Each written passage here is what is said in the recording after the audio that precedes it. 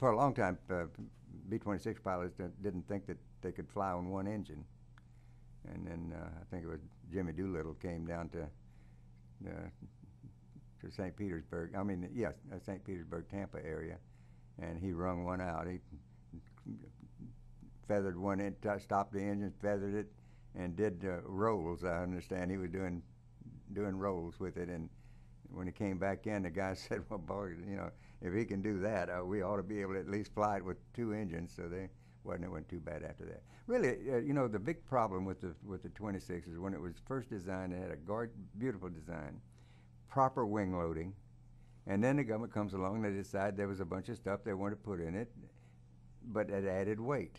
When you add weight, the wing loading goes up, okay? And when you do that, then the plane finds it harder to fly because it's got to do this lift. So then they come along and they improved it by adding, I think, 5 feet of wing length, and they increase the angle of attack by a couple of 3 degrees, and then they add some more weight, you know. So it was defeating the purpose to the adding the thing. But it was the later planes, the one we flew in combat, were not that bad. The biggest problem was if you had an engine fail on takeoff, you were gone. That was it. I mean, it's one thing to be up in the air and have the engine go out, but it's something else on takeoff. I mean, that was curtains. They had a early morning takeoff, and down there they took off 6 abreast. We took off 3 abreast on the runway. Our runway wasn't as wide as theirs, and they were taking off. And as I understand, I've read about it. I wasn't there, but I've read about it, and then I think 2 of them went down at once, and then another one followed up that and went down. I think that if I was on the group behind that, I'd have been pretty scared, pretty leery about going ahead and throwing the throttle forward. But I think there were 3.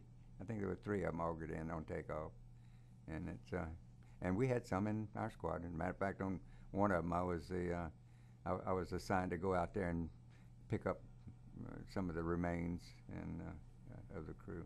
Can't remember all the names. There was one. Well, we were in Corsica. No, it was in Sardinia. He had just come into the squadron, a guy named Ples Davis. He was making claims that he was married to a starlet out in Hollywood, big deal. So, but he was real popular with the guys. They thought he was something else because he was from Hollywood. But I think on his 3rd mission, he was shot down, and we were told that everyone was lost on that plane. And then later on, I was summer court officer for, what is that, the one for going through their property and packaging it to send home to the home? Personal effects officer, personal effects. And I did that on 2 occasions. Not that I particularly knew the people on that crew, but they were members of my squadron, and you know, I'd seen them around.